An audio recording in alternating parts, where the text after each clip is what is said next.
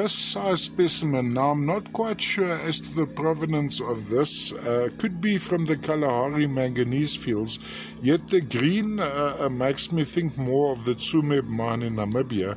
What's interesting, these crusts you see running across here are quartz crystals, made up of quartz crystals.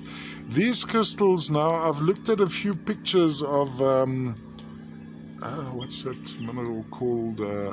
Castle-like now. Anyway, from Tsumeb,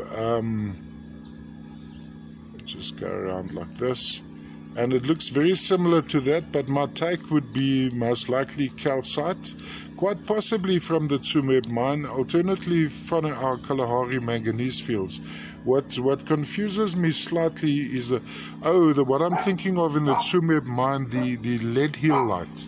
Now I've never had lead halite in hand to my knowledge, so I'm not quite sure, but when I look at pictures, this does appear similar to the lead halite, but on closer magnification these crystals are basically formations of calcite. And the green in between makes me think in terms of Tsumeb, but it could also be from the Kalahari manganese mine, so I'm really unsure about this piece.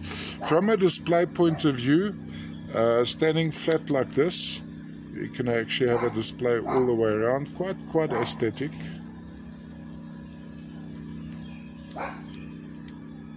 Going around like that. There, this looks very much like lead halite.